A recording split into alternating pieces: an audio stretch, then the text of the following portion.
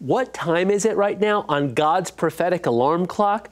I'm going to tell you because I believe there are 7 alarms that are going off in the Spirit right now, ringing quite loudly, that let you know what time it is and how to get ready for the great outpouring of God's glory that is consuming the planet. Get ready.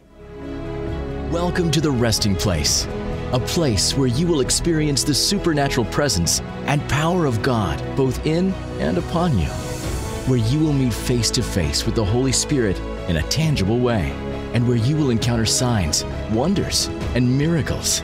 Join Larry Sparks, prophetic teacher, lecturer on revival, and publisher for Destiny Image today, as together we enter into the resting place. Welcome to The Resting Place. I'm your host, Larry Sparks, and on this program, we teach you how to create a resting place for the presence and the power of the Holy Spirit. Because here's the deal.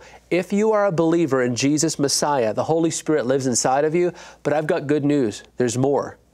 Listen, I'm forever grateful that He lives inside of me because that's confirmation that I'm born again. It's confirmation I'm going to heaven. It's confirmation that God is with me and He'll never leave me. He'll never forsake me. He'll never leave you. But I know there's more.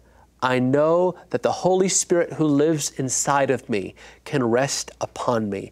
And my encouragement to you is contend and cry out. There is so much more than we're currently walking in. And I want to talk to you today about 7 alarm clocks that are going off in the Spirit. I believe they let us know where we are on God's prophetic time clock, and they let us know that we are in an urgent hour. Now, when I talk about God's prophetic time clock or timelines, I'm not necessarily talking about apocalyptic doom, things ready to blow up, and the earth exploding like the Death Star on Star Wars. I'm not talking about that kind of thing. I do believe we are getting into a time of darkness. There's obviously darkness, crisis, and chaos in the earth. We're seeing that, and one of the worst things we could do is hide our head in the ground and pretend that all away, thinking everything's just going to come up roses. That's not true. But at the same time, we need to have a balanced and sober perspective of where we are. Yes, there is darkness, but there is great glory. And these 7 alarm clocks, they let us know that right now, I believe, is the time for revival, awakening, and the greatest outpouring of the glory of God that we have seen. I was going to say the phrase, since the book of Acts, but I actually believe God wants to exceed and excel what we see in the book of Acts. In fact, it was John Bevere, author, prophetic teacher John Bevere, who said that the Lord had spoken to him and said, what's coming in the days ahead will make the book of Acts look like child's play. Well, Larry, that doesn't sound biblical. It's 100% biblical because you know what Jesus said? He said the works that He had done, we will do, but even greater. And when we open up that realm of even greater works. So there are 7 prophetic alarms or 7 testimonies that let us know where we are right now. The first one is the testimony of Scripture. The Bible actually tells us what time it is. I'm going to give you 2 scriptures. Acts 2, verse 17. It actually says, it shall come to pass in the last days, says God. And I want to encourage you, when it comes to the last days or the end times, there are a lot of healthy conversations, debates, and discussions we can have about specific things that will unfold. I think that's healthy. I think that's great. But I don't want to build my life on something that I don't have clarity on. I don't want to build my life on a topic of debate or discussion. I want to build my life on what the Bible gives me clarity on, and I want to encourage you, there are healthy discussions we can have about the end times. There are healthy videos and audios and things we can listen to, but when it comes to building our lives on something, build your life on what God says. And it says here in Acts 2:17, the last days, God says, I will pour out my Spirit on all flesh. All flesh. That is God's objective in the last days, that all flesh would experience the outpouring of the Spirit. But what's interesting here is it tells me what time it is. It says in the last days. We have been living in the last days since Jesus left the planet, since He died, rose again, and he ascended to heaven. We have been living in the last days since the day of Pentecost. This whole period of time, theologically, is the last day. So I want to ask you this question. What do you do in the last days? What is the posture that we need to take in the last days? Furthermore, when there is the outpouring of the Spirit happening, because I believe the outpouring of the Holy Spirit started on the day of Pentecost. But for 2,000 years since the day of Pentecost, I believe we have been in a time of rain, in a time of outpouring. Zechariah 10, verse 1, prophet of the Old Testament, he actually tells us what to do. We see instruction here. What do we do in a time of outpouring? Because so many people would actually agree with the fact that, okay, based on what the Bible says, we're living in the last days, we're living in the days of Pentecost, where the availability of the outpouring of the Holy Spirit is there. But why is it that some of us are talking about how available and accessible it is, but we're not walking in the experience of it? I can tell you, and there's one word that I believe bridges the gap, bridges the gulf between a theological understanding of something and an actual experience. And we see it here in Zechariah 10, verse 1. It's the first word. It says this: ask. Ask the Lord for rain in the time of the latter rain. I want to encourage you, based on what Scripture says, I am convinced we are living in the days of outpouring. We've been in the days of outpouring for 2,000 years. What do we do in a time of rain or Holy Spirit outpouring? We ask. We ask. We say, Lord, I understand it's available, but I'm not content. Oh, please hear me. I am not content with a theological availability. I want to access what the blood of Jesus has made available. That's number one, the testimony of Scripture. It tells us what time it is. Number two is the testimony of dreams and visions. Acts 2:17 continued. We read that in the last days He'll pour out His Spirit on all flesh. Your sons and your daughters shall prophesy. Your young men shall see visions, and your old men shall dream dreams. Dreams and visions, I believe, are the language of the last days. The frequency with which people are experiencing, I believe, legitimate God-given visions and dreams, that's confirmation that an alarm clock is going off in the Spirit, because so many of these dreams and visions actually confirm one another. These people don't know each other. They are not sleeping, waking up, and comparing notes. These are all receiving from the same Holy Spirit, and the Holy Spirit is saying it's time for revival, it's time for awakening. And the amazing thing is this: even some of the phraseology that some of these people is using, it's very similar. Gina Golston, in Tim Sheets' book, Angel Armies on Assignment, he recounts the dream that Gina had where she basically says that there is a geyser going off right now in the Holy Spirit, just like Old Faithful, set to the rhythm of heaven's time clock. And I love it. She says, and it is set on the rhythm of heaven's time clock, and it's time. It's time. It's time for that revival. It's time for that awakening. But interestingly enough, that's one dream. On the other side of the planet in Australia, a prophetess named Lana Vosser has this prophetic dream. She says, while I was in the USA, the Lord spoke to me about a visitation of revival, a revival angel that is being released across the earth that is marking the season we are in. We're in a season of revival, and it is beginning to build and sweep across the earth. There were many, many other angels who were accompanying this angel of revival. Listen to this. And they all had clocks in their hands. When I looked at the clocks, all of them were at the same time, midnight. And as they came into the lives of believers, all the angels sang in one accord. Guess what they said? It's time. It's time.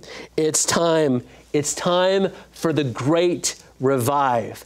I want to encourage you. These alarm clocks are going off in the Spirit. Dreams and visions with people across the earth from one another are having the same encounters. And I encourage you, get ready, because God is gearing up for the greatest glory outpouring we've ever seen. We'll be right back in a minute.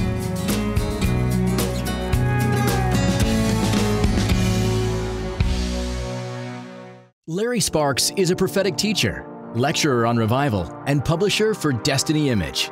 He travels worldwide, equipping everyday believers to encounter the presence of the Holy Spirit in their everyday lives, translating God's supernatural power to the spheres of influence they have been called to. Larry is driven by a vision to see the earth filled with God's glory. This will happen only as every person, touched by the power of God, learns how to become a resting place for the Holy Spirit and releases His power, prophetic strategy, and presence into education, government, media, arts and entertainment, business, family, and the church.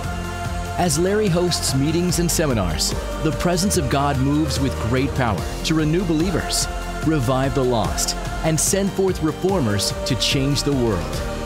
Check out his website for more information.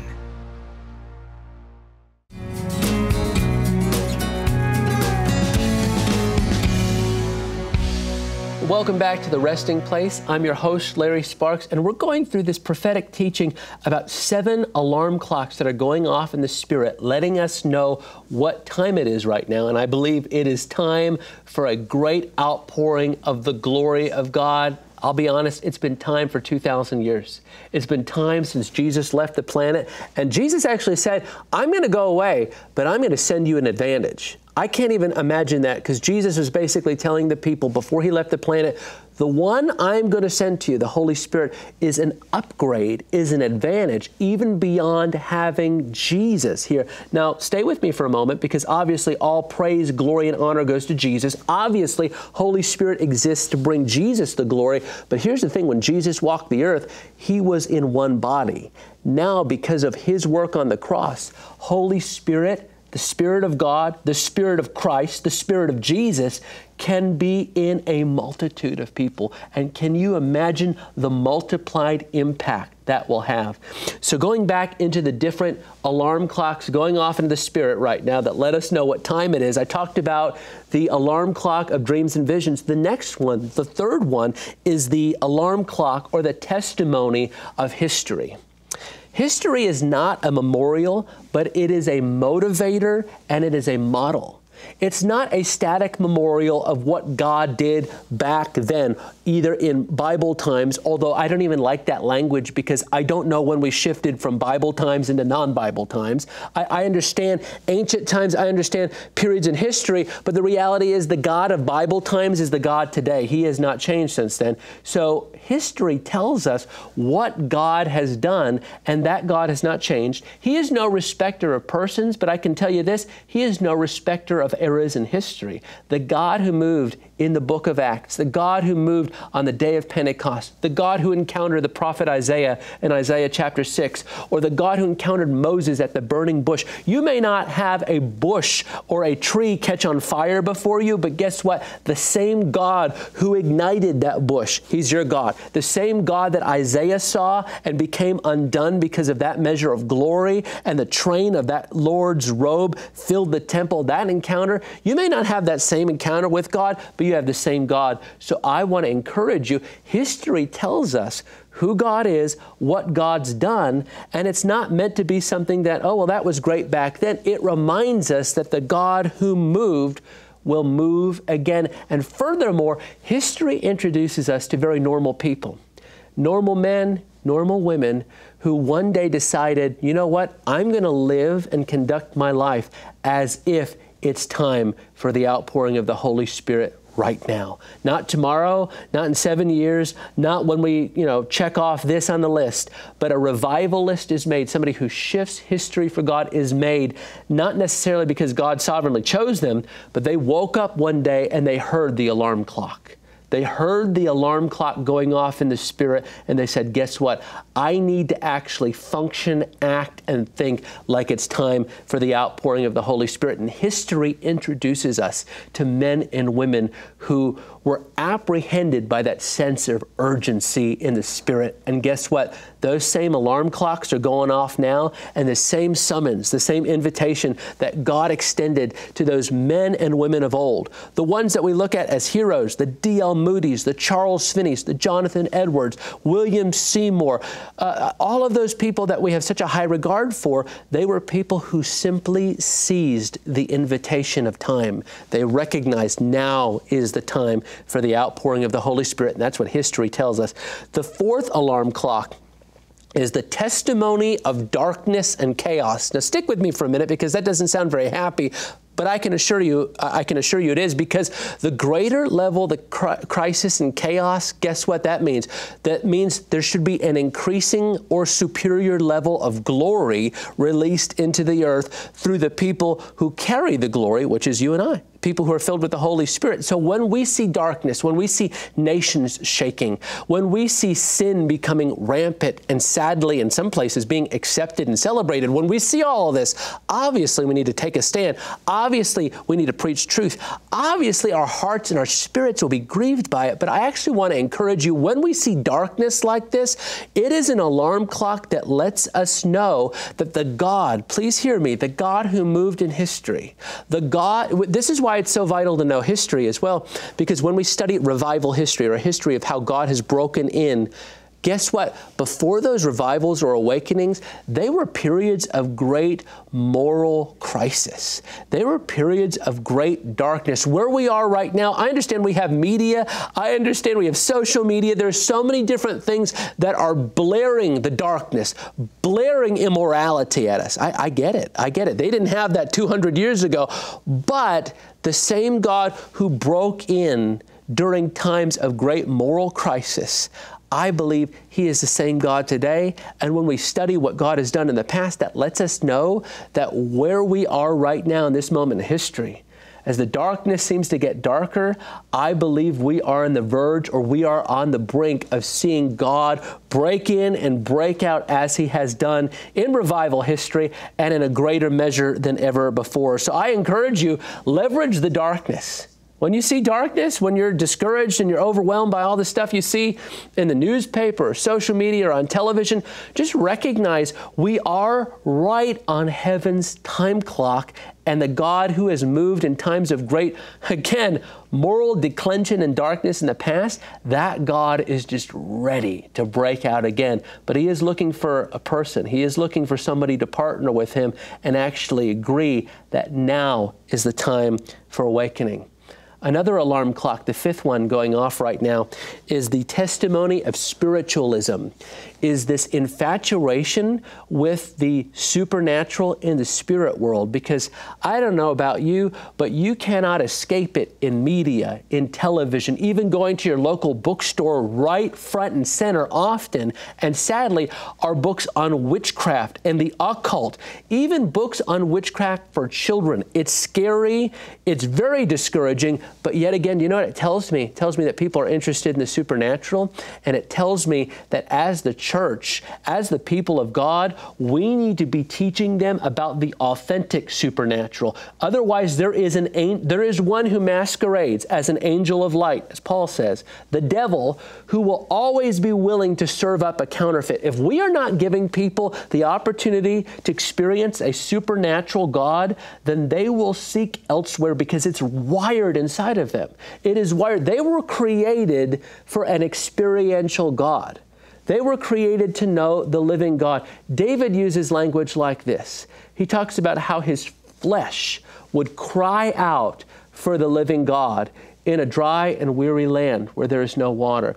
Well, right now we do live in a dry and weary land. We're talking about the testimony of crisis and the chaos and the darkness around us.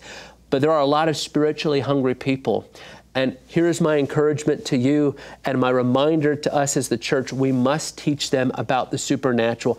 We must introduce them to a God who's real, to a God who moves, to a God who is alive, because the world is a dry and weary place. There is no water. There is no source of satisfaction. They will be looking for it. They will be groping for it. They will be seeking it. But guess what? Inside of you, Jesus made it very clear, out of you and out of your inmost being will flow rivers of living water. We'll be right back to explore the final alarm clocks, letting us know what time it is.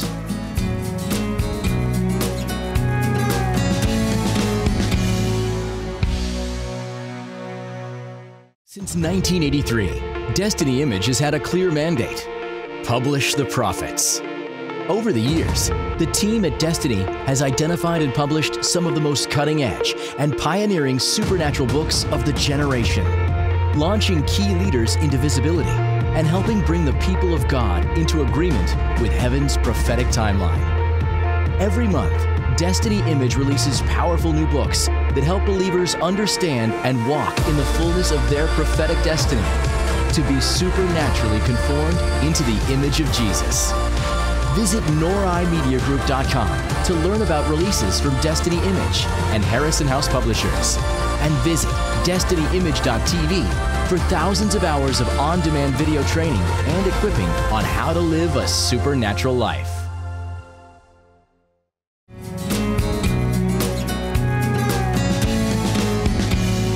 Welcome back to The Resting Place. I'm your host, Larry Sparks, and we are talking about the alarm clocks that are going off right now in the Spirit that let us know where we are on God's prophetic time clock. And as I've made very clear, I am thoroughly convinced that we are in the time of Holy Spirit outpouring, but we need to act accordingly. And the things that I'm reviewing, they're just 7. I'm sure there's more, but these things let us know, and they testify of what time it is right now in the Holy Spirit. They testify to what God is doing right now. I was just talking about the 5th one, the testimony of spiritualism, where there is such a hunger, there is such a thirst for the supernatural. And if anybody should be teaching about or demonstrating the authentic supernatural power of God, it should be you, should be me, it should be people filled with the Holy Spirit, because as mentioned before, the world is a dry and weary land. There is no water. But the same scripture also says, out of your belly, out of your inmost being will flow rivers of living water.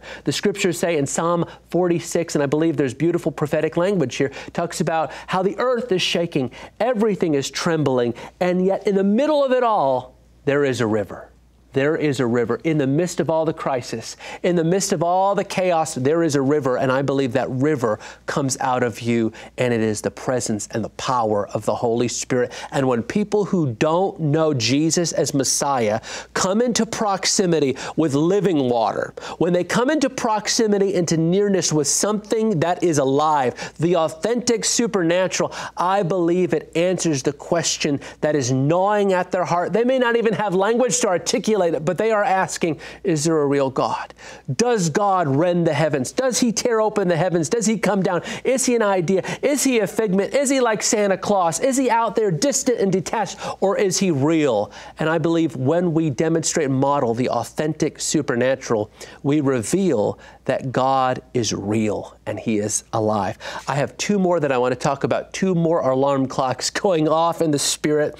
And number 6 is this, the testimony of technology and the rapid spread of information. Even in the book of Daniel, it talks about how people will be running to and fro. I believe in the last days, the latter days, and there'll be an increase of knowledge. Well, where we are right now in this moment in history, technology now, more than any other moment in history, affords us, gives us the ability, the opportunity to get messages out at an immediate, instant rate. If God pours out His Spirit, and we're seeing this. We're seeing it even now at wonderful places across the United States, across the world, where the Holy Spirit's being poured out. And guess what's happening? It's being captured on video, and I believe that lets people know, wow, God is alive. God is moving in the midst of all the crisis and the chaos. I can go to that place and experience God, or even better yet, I'm going to cry out and ask that Spirit, that Holy Spirit, to come and encounter me, just as I see Him moving through media, through technology, through, I believe, technology and the rapid spread and availability and the accessibility of information like that.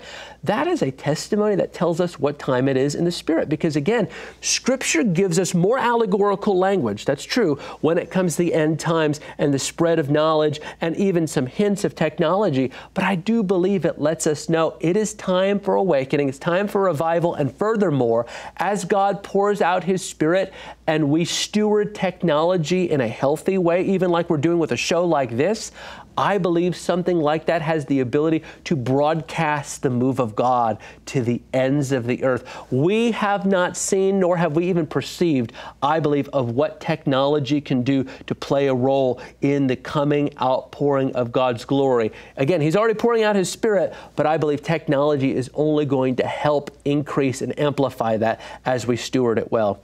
The last testimony, the last alarm clock that's going off, I call it the testimony of burning fires. It was Christmas of 2020, in December of 2020, I was upstairs wrapping up presents for my daughter and my wife, and you can always tell what presents were wrapped very professionally by my wife and which ones were wrapped by myself very non-professionally. But I was up there wrapping the gifts, and as I was doing that, I felt like the Lord said this to me. He said, "Tell my people I want to give them a gift." Now, this is December of 2020. People were weary after a year of a global pandemic, of a very unstable society, of all the election, political upheaval. People were very weary, and I'm thinking to myself, God, what gift do you want to give your people? And he said, tell them I want to give them the gift of a list. And furthermore, I talked to the Holy Spirit and said, Holy Spirit, what does this list look like? And he said, it's the list of places that I'm presently moving. And it's only going to increase. And he literally started to highlight to me, I mean, these are places I've gone. These are people I know.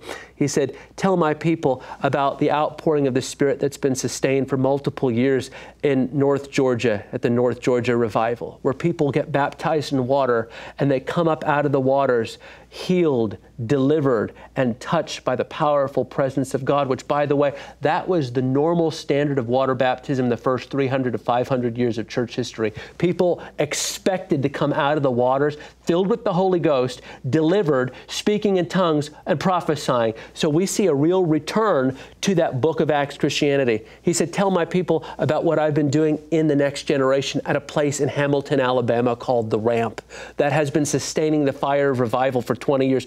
Kids don't go there for games and pizza parties. They go to The Ramp, which is led by the amazing Karen Wheaton, where they encounter God.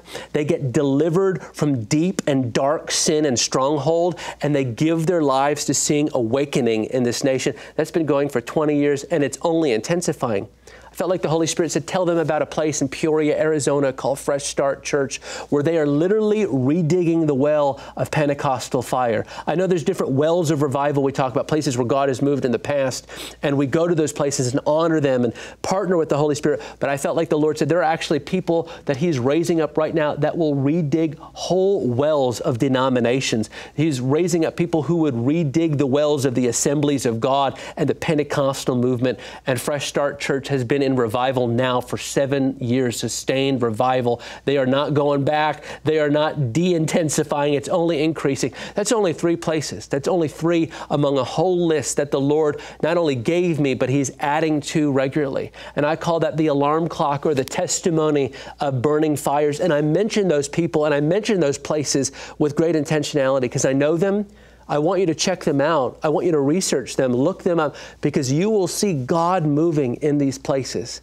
And I believe He is only intensifying His move. So we say right now, Holy Spirit, help us to hear clearly the alarm clocks that are going off in the Spirit. Help us to actually receive the invitation that these alarms are giving us. It is an urgent hour. It's an urgent hour. We need to pray like it's urgent. We need to actually not just pray, but like the church of old did, we need to be those who open the door for the move of God because Holy Spirit's hovering. He's brooding.